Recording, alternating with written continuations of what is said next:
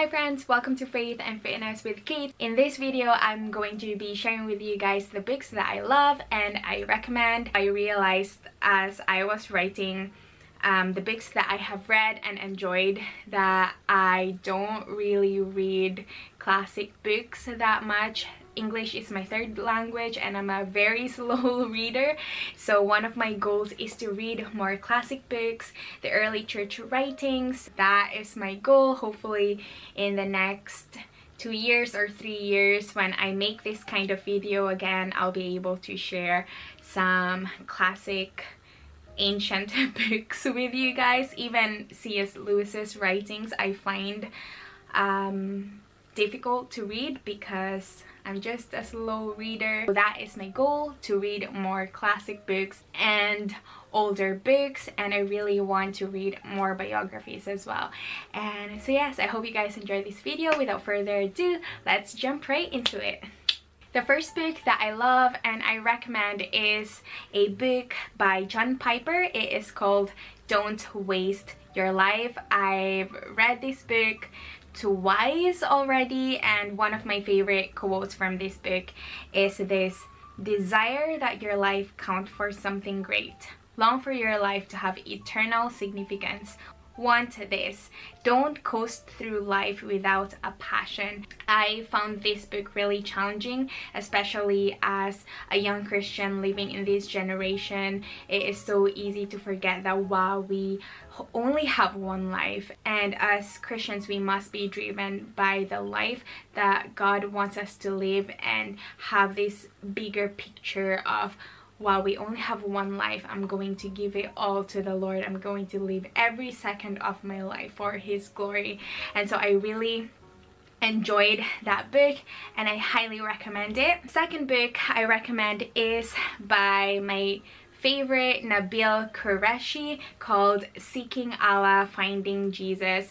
This book is one of my favorite books, and man, I just love this book. I am thankful for Nabil's life and for his testimony, and when I was reading this book I was learning more about the Muslim faith, and it gave me love for Muslims. This book is a page turner. I was struggling to put this book down, and if you haven't read this book already, I recommend it. It has a lot of information about the Muslim faith in there, how to reach out to them and how to pray for them, and Nabil Qureshi's testimony is amazing and I highly recommend this book. Book number 3 is a book on spiritual disciplines, and it is called Spiritual Disciplines for the Christian Life by Donald S. Whitney. I found this book really helpful in the way that I live my life as a Christian. It is a book on how to live a godly life. So that book talks about journaling, scripture reading, scripture memorizing, fasting, tithing, and all the disciplines in the Christian life this book talks about, and I really enjoyed reading this book. I think I read it twice as well, and it really challenged me in my Christian faith, in how I live my life, and so I highly recommend it. Book number 4 is again by Donald S. Whitney. It is called 10 Questions to Diagnose Your Spiritual Health. So this book asks you 10 questions for you to evaluate how you are in your walk with God, and so it is such an amazing book, really challenging, and the questions it asks you are questions like: are you a quicker forgiver? Do you delight more in the bride of Christ, the church? Do you love more? And questions like that. These questions reveal your heart and how you are doing in your walk with God. Book number 5 is called In His Image by Jen Wilkin. I read this book this year and I absolutely enjoyed it. It was very challenging, and she mentioned in this book that if you are someone who asks yourself all the time, what is my purpose in life and what is God's will for my life, this book will help you answer those things. Book number 6 is called When to Walk Away, Freedom from Toxic People by Gary Thomas. Man, I learned so much from this book. This book talks about the biblical ways of how to deal with toxic people and to be wise in dealing with toxic people at church, or maybe toxic parents, toxic children, and how to deal with your toxic self in how you think of yourself and how you speak about yourself. If you are someone who wants to learn more about how to deal with toxic people in your life, I really recommend this book.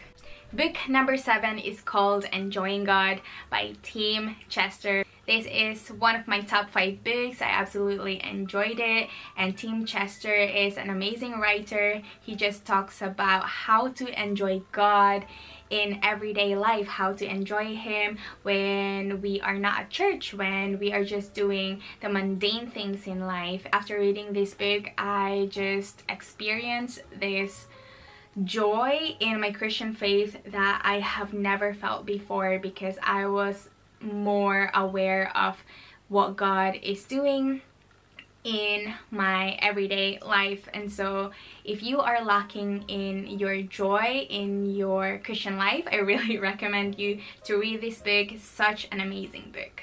Book number 8 is again by Tim Chester, and it is called Decisions Made Simple. I found this book really helpful and practical because we all struggle with making simple decisions in our everyday life. What kind of job we want to do, what church we should go to, and those daily questions. And this book is really good and biblical and sound. This book is very good at addressing those questions, and I think that everyone should read this book, because I know a lot of Christians look for signs and visions and dreams for God to confirm their decision, and God doesn't work like that. So this book is really good in helping you to make decisions in a way that is God honoring. Number 9 is called The Cost of Discipleship by Dietrich Bonhoeffer. I found this book really challenging. I really enjoyed it. This book is good at explaining what discipleship looks like, what the cost of following Christ is, just laying out the cost and the implications of what it means to follow Jesus. Very sound book, and I highly recommend it. Number 10 is Follow Me by David Platt. I read this book this year and I enjoyed it. It was so convicting. It is so easy to deceive ourselves and think that we are Christians because we said the sinner's prayer and we have raised our hand when the evangelist says, would you give your life to Jesus? And yes, that might be true, but as Christians we must count the cost of following Jesus. So I highly recommend this book. Number 11 is called Jezebel's War with America by Michael Brown. Man, this book was really good and I've learned so much from it. It talks about a character from the Old Testament called Jezebel and how Jezebel's spirit is working now in this generation, especially when we think about abortion, pornography, the feminism movement, and all those things. So Daniel Brown's argument is that there is a Jezebelian spirit that is working in our society right now when we think of those things. Daniel Brown is good at explaining how Jezebel's spirit works and how as Christians we can combat that in our influence in our society, in our friendship circle, and also in our own lives. So I highly recommend this book. Number 12 is called Out of a Far Country by Christopher Yuan. This book is a story of his conversion and his mom's conversion. So Christopher Yuan was a practicing gay. He was arrested for doing drugs and for selling drugs. His conversion was amazing. His mom's conversion is amazing.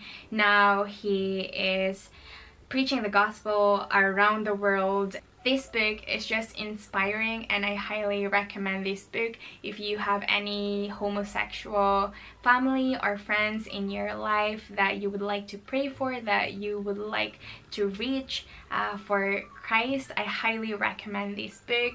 I really enjoyed it. I read this book like 3 years ago and this book is one of my favorite testimony books. Book 13 is called Humility by Andrew Murray. I really recommend this book. It's such a classic book.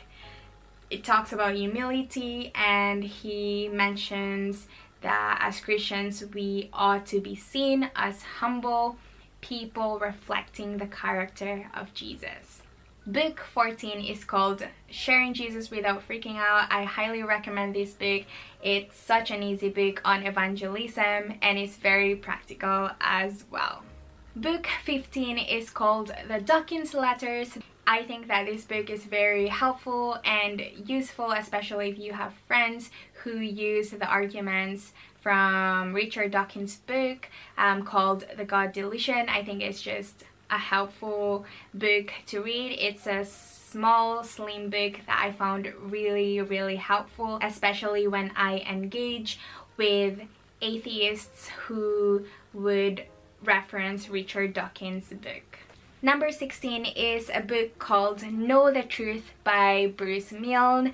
This is a systematic theology book. I think that it is very important for us Christians to know the doctrines of our Christian faith, because when I first became a Christian, I believed things about God that aren't true, and so it is very important to learn about the doctrines of the Christian faith.